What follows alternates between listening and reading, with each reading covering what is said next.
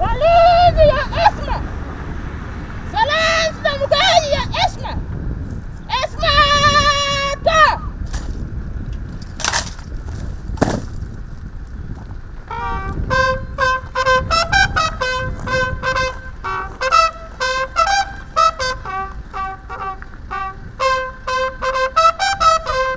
The four-day retreat at the National Leadership Institute at Chankwanzi brought together senior management and the political leadership of the Ministry of Agriculture, Animal Industry and Fisheries.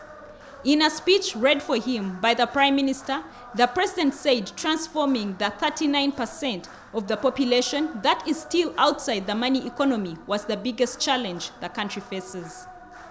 He said government must take every effort to engage the population in productive and business-oriented agriculture to enable people earn a good living. For decades, I have noted that the NRM government has done a lot for our people, but we have not told and communicated it as widely as possible. This has often made the people question what government is doing. I have therefore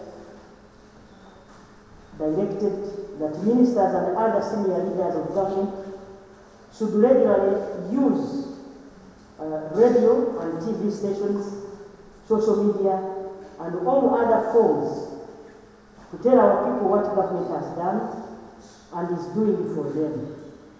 If we don't tell our positive stories, no one else will do it for us. The President emphasized the need for close supervision of government programs and projects by the political and technical leadership.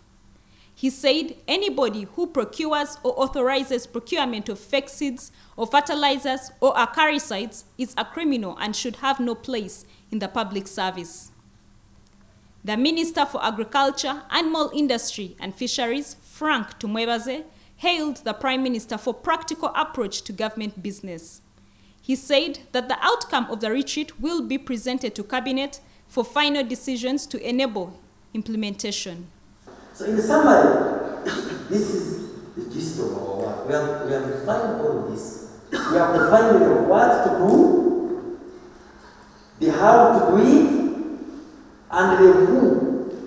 Because Madam and honorable colleagues, we are not the only people to do. Other ministers present included State Minister for Animal Industry, Bright Rwamirama, State Minister for Fisheries, Helen Adoa, State Minister for Luwero, Rwenzori Triangle, Alice Kaboyo, and other senior government officials.